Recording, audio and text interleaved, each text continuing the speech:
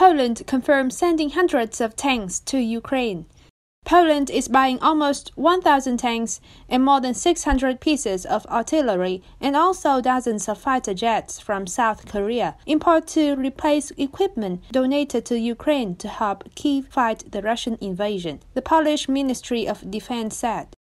During a visit to Seoul in May, the Polish defense minister said the war in Ukraine showed Poland's urgent need for South Korean arms. We talked about accelerating the deliveries of these weapons to the Polish army. Why is it important? Because of the war on our eastern border. It's important for the Polish armed forces to be equipped with modern equipment, proven equipment, and such is the equipment produced by Korea.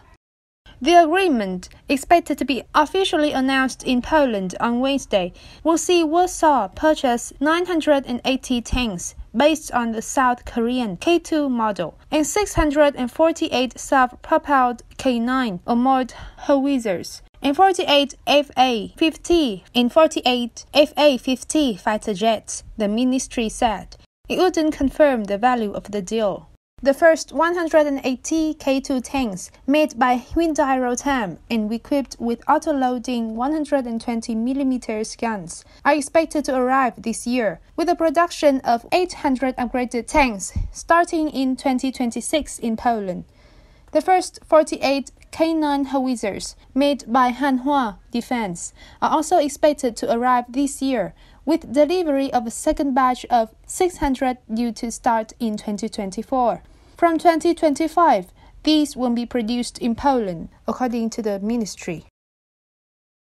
Chun In-boom, a retired South Korean general, said the deal with Poland is Seoul's single biggest weapons export pact ever. He also praised the weapons involved. The K9 is probably the best artillery system in the world, rivaled only by the German system. The Fa-50 is a combat version of the T-50, which has gained a reputation for being the best trainer in the world inventory. The K2 tank in its latest version will be better than anything South Korea has to date, Chun said. This is BBS News. Thank you for listening. See you in the next videos.